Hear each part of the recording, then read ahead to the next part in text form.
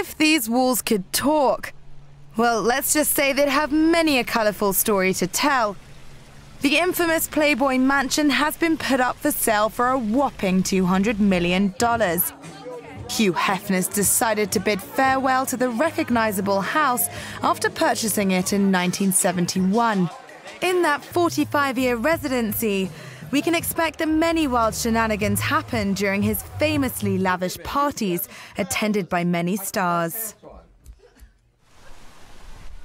The nearly 22,000 square foot LA property comes with a small catch though. Besides the huge asking price, the only added clause is that its current owner can stay there until his death. But who wouldn't want Hef as a roommate?